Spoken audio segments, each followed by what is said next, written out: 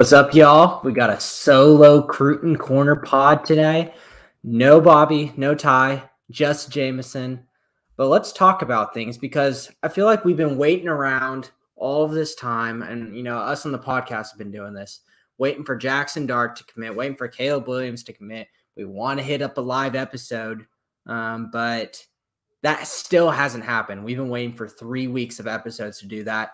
But there's been a lot of things that have happened in recruiting that, still are very prominent, but not as much celebrated because we've been waiting for these big fish. And let's give, some sunshine to what's been going on, the new staff in terms of recruiting. So let's just kind of go down the list. And honestly, I think the most exciting one that I feel like not enough people are talking about is we have a brand new leader in terms of who is the quarterback in the 2023 class. Jaxson Arnold, not the Jaxson Dart. Like whenever I first saw it commit Jaxson, I was like, ooh, we might have gotten Dart, but no, Jaxson Arnold coming through, a guy that Jeff Levy really, really liked. At Ole Miss, and they had a good relationship. And as soon as he offered from OU, it seems like they had a strong bond. And with him being from Denton, Texas, it seemed like it was a very, quick commitment. He came in to visit last week, came through, and that's all he needed and committed within the next couple of days. So just kind of going through who he is and what Jaxson Arnold's going to bring to this class. We've talked about in these past class all the time. Quarterbacks are your leaders. They are the people that bring in other people. They are the people that, skill positions say, I want to go play with him for the next 3 years of my career. And he seems like he's got a lot of moxie to him. Seems like he's like a guy that will recruit. And he's kind of a do-it-all quarterback. The way the skill set he brings, it seems like he's kind of a dual threat, but also can be a pocket passer, can kind of do a little bit of everything. And he has this confidence that he brings himself onto the field. He might not have the strongest arm talent. He might not sling it like you see some of these past quarterbacks that we've had at OU. But it seems like he's pretty good at about everything he does. And there's a reason why he's one of the top 50 players in the nation and the best quarterback in Texas. So honestly, getting Jaxson Arnold was huge, especially, how big of a hole we had in that 2023 class, losing such a strong foothold we had with Malachi Nelson and all the people from Los Alamitos, except for DeAndre Moore. That was a big hit because that's kind of what we were focusing our whole 2023 class around, is building around, Mekhi Lemon and Malachi Nelson. And once that fell through, we had to find someone to come in and, break the cycle and make something a bit different. So that was very huge. I was very excited about it. But what really comes more with these commits and what I get excited about even more, this quarterback, like I said, he's the leader. He brings other people. Who should we expect that he could recruit and bring in as well with him? Peyton Bowen, it seems like it's one of his teammates and is one of his really good friends, who's a safety wide receiver target from the same high school in Denton. He's currently committed to Notre Dame, but he's a really high-end 4-star, and I'm sure there's going to be a lot of smoke between him and Jaxson Arnold. I wouldn't be surprised if we see Jaxson Arnold try to get him to come to a couple, visits with him. And kind of try to reel him in slowly. Talking about Jaxson Arnold visits, this coming weekend is Junior Day. So all of those 2023 commits, they'll be visiting. There's Jaxson Arnold coming in for, 2 straight weeks now, coming in ready to recruit and getting all these guys coming in to try to be an Oklahoma Sooner. Guys that will be coming in this weekend, current O-line commit Josh Bates, but guys that we'd be really kind of, trying to get into this boat and get it moving in 2023. Running back Trey Wisner from Waco, Texas, is a guy that's been looking at OU for a long time now and speaks very highly of DeMarco Murray. Just staying on the offensive side, Ashton Kozart from Flower Mound, Texas, another big-time wide receiver that's been talking to OU for a long time. And let me tell you something. Whenever I see certain recruits, they still continue to talk about and still talk very highly of OU, even after this Lincoln Riley situation, makes me feel like, oh, maybe we've got something serious here. Maybe this might be legitimate that they actually want to come to OU. But when it comes down to Trey Wisner, looping back to that, it's just because DeMarco Murray makes great relationships with these kids. We've seen it, with Javonte Barnes and Gavin Sawchuk. They stayed here for him. But when it comes down to wide receivers, there's still a lot to prove. So Ashton Kozart's a guy we've been after for a long time, and we'll see if he is enticed at all with playing with a quarterback like Jaxson Arnold. Other guys on the offense side of the ball, a couple of athletes, Jacoby Johnson and Micah Tease could play either way. If you recognize the Tease last name, his big brother played at OU, so he's from Tulsa, Miles Tease. So we'll see how he handles this visit, because junior day is a big deal. He's been a heavy OU lean just because his family for a long time, but definitely something to keep an eye on. Other guys that will be visiting for junior day, By Joe, edge rusher from Norman. It seems like he's been getting a lot of heat in the recruiting trail, four-star guy, and especially, in our backyard. It's a big time get if we could land a guy like that. We'll probably take a little bit more work with him. And then other guys just that are just down the line. I'm just going to name these. I don't have too much to say about them. Jaden Chapman, Logan Reichert, Caden Lee, Najee Harris, Derek LeBlanc, Whit Weeks, and Eric McCarty are all confirmed so far. But honestly, going to be a fun junior day, especially whenever you have the leader of this class already. People gravitate to strong characters. You'll see that in all forms of history. If you have a strong leader, people gravitate towards it. So that's going to make this junior day even bigger of a deal. But that's 2023. Obviously, 2022 is the biggest thing that we want to talk about, because obviously signing day is on the 3rd. Like, that is in a week? That is coming up extremely soon. I feel like we've been having all these visits of all these 2022 guys that decided not to sign the early signing period, and they're not committing. I'm like, okay, it's fine. They can wait till the National Signing Day. It's a little bit in the future. This is in a week.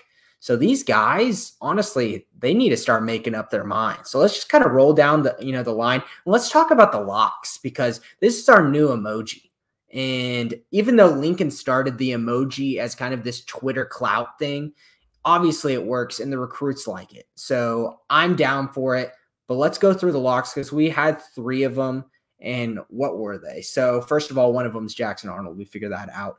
And then there's more than 3, but there's 3 that came out of the last week of recruiting. The 2 other ones, Gentry Williams, a 2022 guy that has been committed to us for a long time out of Tulsa, cornerback. He had not signed with us in the early signing day. Really wanted to figure out what was this new coaching staff about. Came in and visited last week, and he said, I'm done. No more visits. I'm shutting it down. I'm with OU. And they viewed that as a commit. It seems like that Brent Venables and crew are taking a much more old school view of committing to a school rather than with Lincoln Riley. If you commit to us, you can't go and take other visits. You can't silent commit and get your emoji out to the world on Twitter and then all of a sudden be like, never mind. We've seen that way too many times at OU, where we see these eyes and we wait all year for them. They never materialize. Chris Steele comes to mind right off the bat. Cornerback of who knows where he is now. I have no idea what's going on. USC, Florida, who knows? But guys like that, where if they want to commit, you've got to say, I'm not going on any more visits. So that's a big deal. Gentry Williams committed, got the lock emoji, and he's shutting it down. Should be signing with us come February. But who's the other lock? And if you've been paying attention at all the 247 Sports and their crystal balls, you'd see there's one guy that's getting a lot of crystal balls to OU, and you'd see there's a guy on Twitter that just decommitted from Oregon, and that's Grayson Halton, 4-star DN from San Diego area. We didn't know much about him until this new crew came through with Brent Venables. But watching his tape, he's fun to see him come off the edge. And whenever you have a guy that's committed to Oregon, he's a 4-star commit. Obviously, there's going to be a lot of talent there. But it's something exciting that we're finally trying to round out this defensive line class, something that we are a little bit worried about whenever Todd Bates comes in as our D-line coach. Like, this is one of the better defensive line coaches in the nation, and it seems like you hear nothing but positive things about this guy from recruits whenever they talk about him after commits or after visits. Like, this guy's making big-time impressions on people. So Grayson Halton looks like he could be the next lock, and he decommitted from Oregon. If he can't take any more visits, obviously he wouldn't be taking his visit to Oregon that he had planned this weekend. So if he doesn't take that visit, I think you can read the tea leaves there that he's probably an OU commit, and we're just waiting on him to make it public after his decommitment from Oregon. There's a couple of other locks that we've had, and it might have not just been, from this 2022 class and the 2023 class. Obviously, we got some transfers, and we've been huge into the transfer market. We already kind of talked about, our defensive backs that we got last week, but a new one that we got, and I know our comrade from the pod, Boaton Blake, wasn't happy about this. Tyler Guyton from TCU coming out, was a converted D-line and only played a year at TCU. And he transitioned to offensive line, but 6'7" of a monster of an athlete, a guy that's completely raw, that Beatenbow is just going to completely go to work on and just shape him into something. And that's honestly going to be a really, really fun guy to watch moving forward, because this, from what we read on him, it seems like he's, a high ceiling guy with a lot of risk.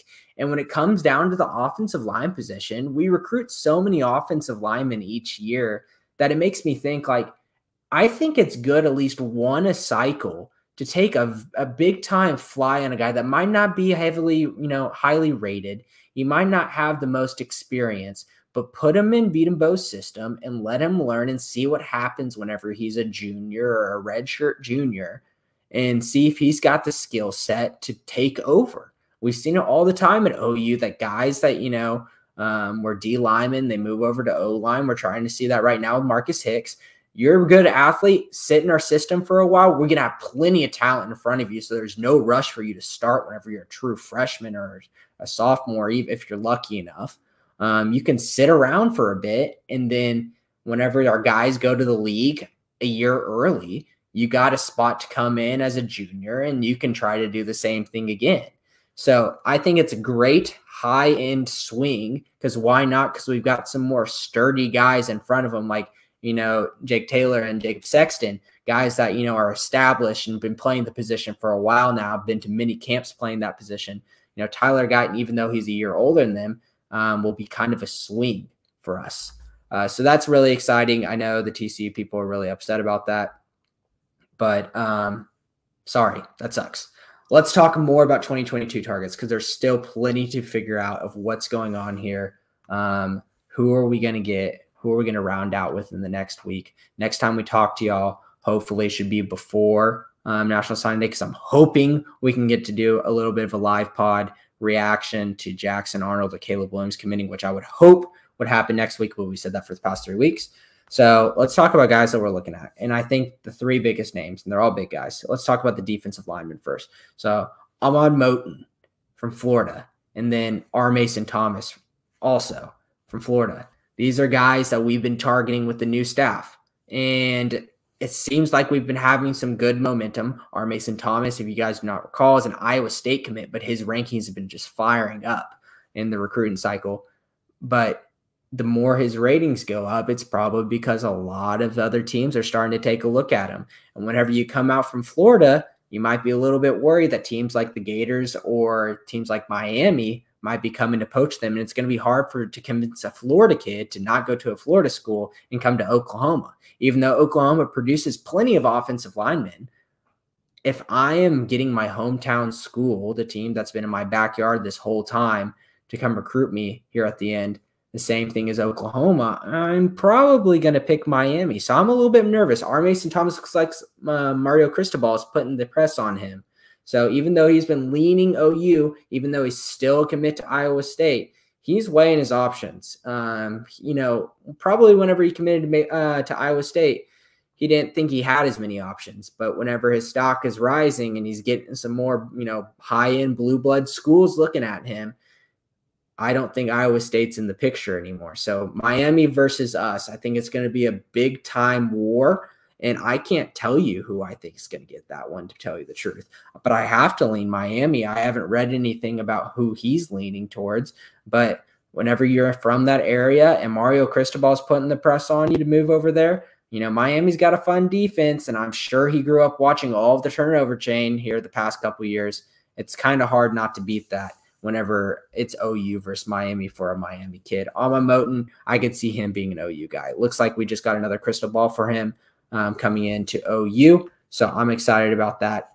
Just another big-time defensive lineman, interior guy, trying to get big guys, honestly, on this team, something that we haven't seen in a long time from OU whenever Grinch was trying to get slimmer. Guys, this guy's 6'3", 290, and that's just what he has in his system. You never know how much more he weighs because it seems like these recruiting sites put stuff up and they don't get changed for a year. So he could be over 300 pounds easy. Put him in Schmidt's system. Let him work for a couple years. Let's get some big guys to plug up the middle, because whenever you go to the SEC in a couple years, they're going to have even bigger offensive linemen and even stronger running backs, and playing fast isn't the move anymore. You've got to be big enough and play fast at the same time. So these little scrawny, edge rushers plus our nickel backs aren't going to stop the right tackle blocking, a Najee Harris coming out the outside for Alabama. It's just not going to work anymore. So getting big guys for the middle to plug up the middle, I think is big. And it seems like that we're making that move there. Brent Venables comes from Clemson, even though that's not SEC, but that's probably the darn closest thing you could see to an SEC defense that wasn't there the past couple of years. We already saw Alton Tarber that he grabbed interior D lineman, 305 pounds that he is. We're making moves to try to be a high-end defense rather than a gimmicky defense that's speed D that we had planned with Brent, with Grinch. So let's talk a little bit more about some other guys. Josh Connerly is probably the biggest star that we're looking at in terms of guys that we would want at this recruiting cycle next week for 2022. 5-star offensive lineman, and he's another guy that's intrigued by Beatenbow. Obviously, Beatenbow puts guys in the league, and he's a personable guy, and it seems like he recruits really well. But here's the problem. He's from the Northwest, and it's hard to pull guys from out there. We've seen it all the time. 5-star offensive linemen being interested into Oklahoma and coming down to the end and we losing out last second to people that are closer. Tristan Lee. I don't know if there was something behind the scenes at Tristan Lee when it came down to the East Coast and Clemson. Probably was. But still, it's tough to take guys from their hometown. And he seems like he's a guy, what he's saying is he would want his parents to come to all the games. And it's going to be tough, even if we give him all the money of the NIL that we can promise, for his parents to keep on flying out Saturdays to watch those games. Money is great. We can give plenty of money through the NIL deal, but you can't give the time away and all of the effort of getting from the Northwest down to Oklahoma, because I guarantee you this is probably where they're coming from. I mean, let's look it up. Is there a direct flight to Oklahoma City to where he's from? They're going to have layovers. It's going to be a chore to go to every one of his games. And even though they want to, being from Seattle, I mean, is he going to, the parents are going to want to go to every single game and make that flight every single time? Here's some good podcast investigation work. I've got to check this out. Seattle to Oklahoma City. Let's see if they have direct. Oh, they do have some direct flights. Here we go. Alaska Airlines. I mean, that's not bad, but 3.5 hours, guys.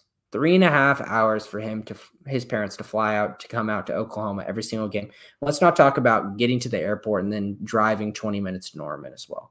So let's say about 4 hours of travel for them to get to their destination every single time, and then 4 hours back.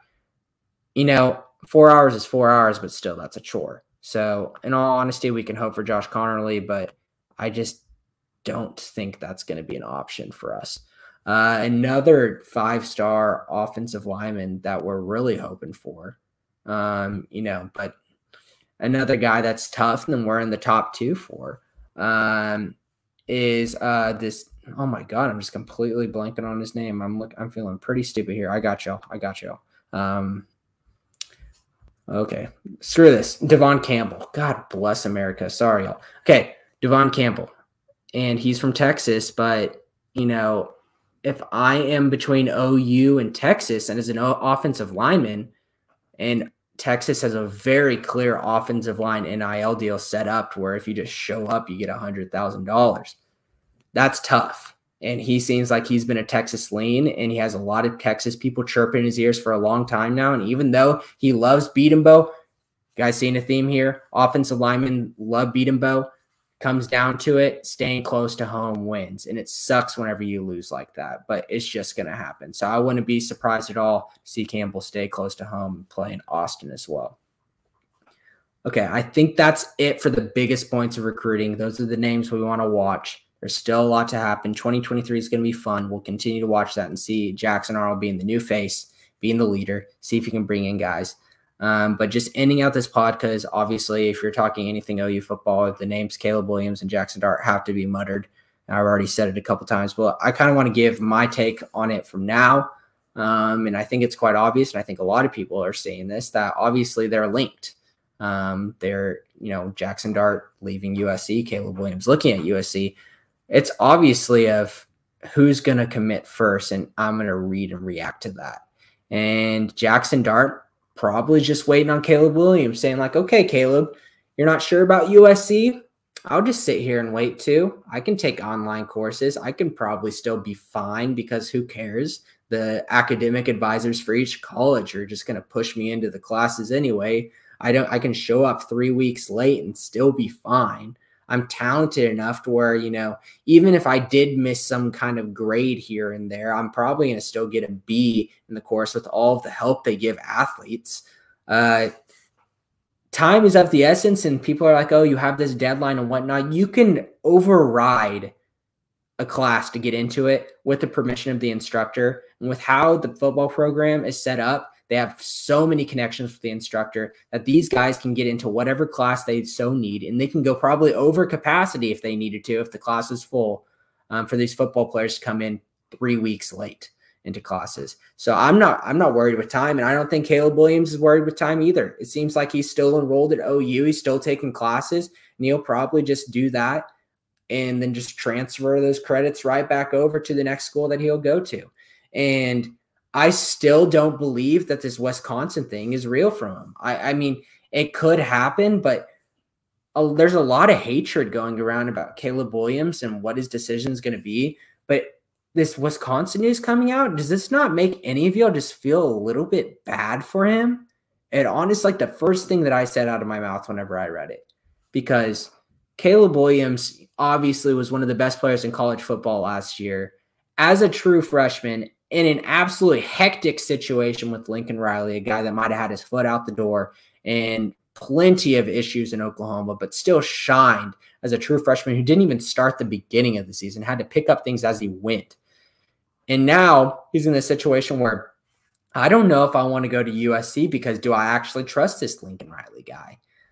But I would want to come back to OU, but the fans hate me now. It's tarnished.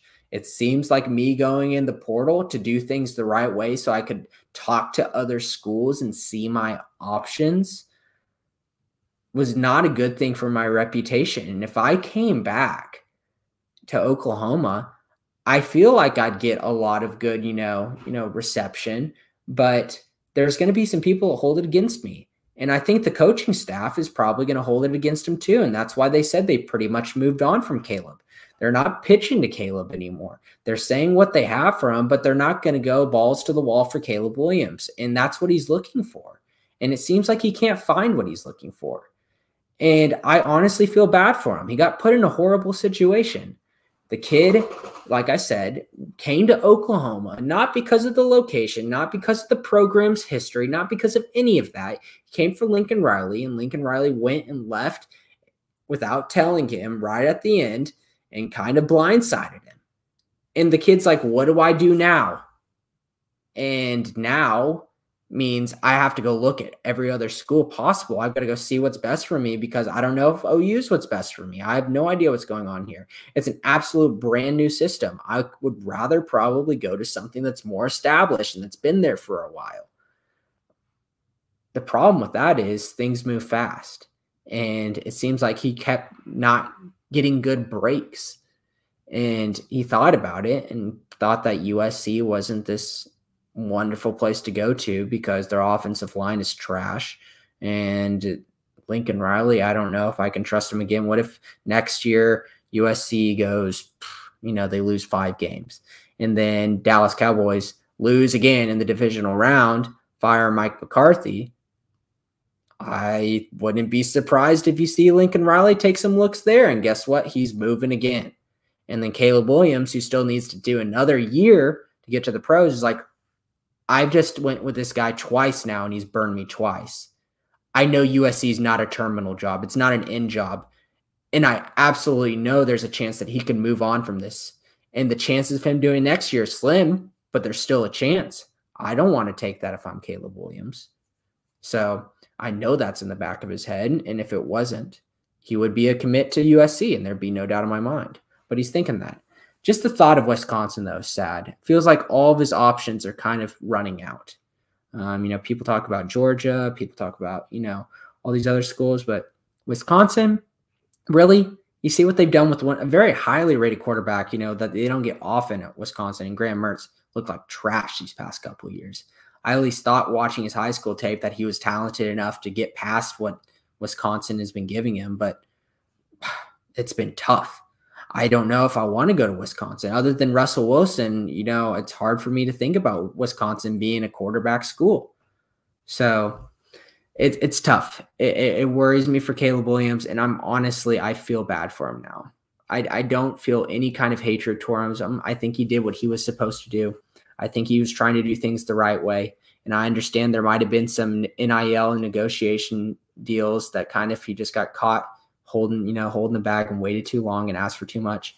But this kid, 19 years old, and I'm sure his parents had a huge part in it. Whenever you have that much leverage in a situation, there's a lot of us that would push for as much as we can. I'm a negotiator. I would push and try to penny pinch as much as I can to get every single ounce I could. And sometimes that comes back and blows up in your face. Happens to all of us, whether that be you're going to the casino, whether that happens, I don't know, negotiating just a deal at work or something like that. Happens to all of us. And it just happened on a macro scale for him. And I feel horrible for him because he's still a kid. We got 1982 Boomer Sooner in the chat saying, do you agree we need a new scholarship quarterback behind the UCF transfer? I absolutely agree with that, 1982, because I don't want a true freshman or a walk-on coming on, if Dylan Gabriel gets hurt. Dylan Gabriel was a guy that got hurt last year. And people that are coming off injuries and people that haven't played as much football recently are more prone to soft tissue injuries than your normal person. I understand he has a complete spring to go through everything and get back through the motions and the muscle memory.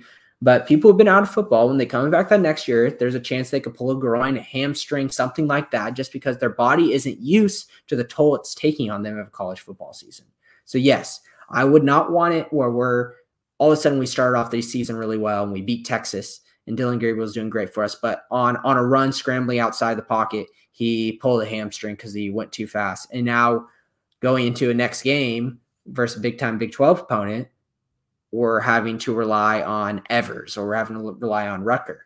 I'm a little bit worried about that. So having a good backup that's at least experienced is needed. And we'll find someone.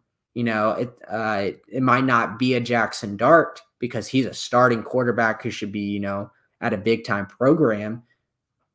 It might have to be, a grad transfer backup from somewhere or, a guy that's a sophomore from another school that wasn't as highly rated and he's stuck behind someone, but coming to OU, at least you can see a clear end second string quarterback as an option. I don't think getting, another starting caliber quarterback is going to happen. And you say JUCO, and I just don't think we've talked about this in the past. I'm just worried that JUCO might not be much of a thing for schools like OU anymore. I think with the transfer portal and how this one-time free transfer has worked, and especially with NIL deals, I think that JUCO ranks, unless you're an absolute stud, we're probably not going to come out of JUCO and come be a legitimate contributor to a team like Oklahoma because of how much what we looked at as JUCO past 3 years ago is now transfer portal poaching guys from their team before they even hit the portal, talking in channels behind the back, figuring out what guys are uncertain. So we're going to see someone, but my take on Jaxson Dart, kind of transitioning this to end the pod, I don't believe that he's going to end up at OU. I just see him ending up at Ole Miss. We heard that, Trigg liked Ole Miss a little bit better, but Dart liked OU a little bit better. But him waiting this long, what's the point? Why would he be waiting this long if he was going to end up committing to OU? He obviously is waiting on Caleb Williams because USC's in the back of his mind. But Ole Miss has this as a starting option for him and Zach Evans as his running back. And it's hard for me to think that he wouldn't go there. It's a much clearer start for Jaxson Dart. It's tough. It really is tough because you'd think like, oh, all these quarterbacks want to come to OU, but it's a different, it's a different mantra nowadays. I understand that we're OU and we're a blue blood, but Lincoln Riley was the quarterback whisperer. So not all quarterbacks, no matter what, want to come to OU anymore. It's different times, and we have to get used to that. But Dillon Gabriel, I think even if Jaxson Dart came, Jaxson Dart would have a lot of trouble, taking over the job from Dillon Gabriel because Dillon Gabriel knows Levy's system so well, and he's a veteran. He's played, starting football in Division I, not something that Dart hasn't done too much of. He's done it a little bit, but not as much. So a guy that already knows Levy's system, that is very good friends with the offensive coordinator already to begin with, would be hard to beat out. And I know Jaxson Dart says, I don't want to waste my talent, even though I'm probably better than this guy. They might pull him because he understands the offense better, and it might be a close race. I don't want to have to take that risk because if I don't start a year of my life, that's money down the drain with NIL. Every single game you don't start, every single game that your name is not in the news is money down the drain. So I need to go somewhere that I can start and put my name out there and show the world my talent. Other than that, I went longer than I thought I was. I was planning on keeping this pretty short. Talking to myself for 32 minutes is a little bit weird, but I had a lot to talk about with recruiting and obviously with Caleb Williams and obviously with Jaxson Dart. There's so much speculation and just so much waiting. But it was fun, and I'm glad that I got to do this, but keep an eye out whenever you see these guys commit, whenever you see Jaxson Dart or Caleb Williams commit. We have been legitimately on call, just waiting for it. Ty and Bobby and I have just been waiting for that to drop so we can just hit our podcast for the week right after that happens. So as soon as that happens, be ready. You'll get the notification on YouTube if you're already subscribed to us and get notifications. But if you're listening right now, make sure you do that so you can know. Maybe you didn't even know that Caleb Williams or Jaxson Dart committed. Where you get that notification sent to your phone, you can come listen to us and we'll talk and we'll roll through it and we'll kind of break it down what happens. Maybe it might be good news, maybe it might be bad news, but I think it's worthwhile for you to subscribe and hit that notification bell so you can know whenever we go live. So we're talking, whether that's breaking news or our weekly podcast. But other than that, it's still the off season. Keep watching some OU basketball. I'm glad we ended our losing streak. Keep looking for National Signing Day next week. That'll be fun to talk about. I'll talk about plenty about recruiting next week. And then other than that, hopefully we hear some more things about Schmitty's workout plans on Twitter from the players, because that's been really fun. There's plenty of things to talk about with Oklahoma football. It's a year-round sport. So y'all stay in tune to the Schooner Pod, and we'll bring you all the up-to-date news on it. And y'all stay safe out there, all right?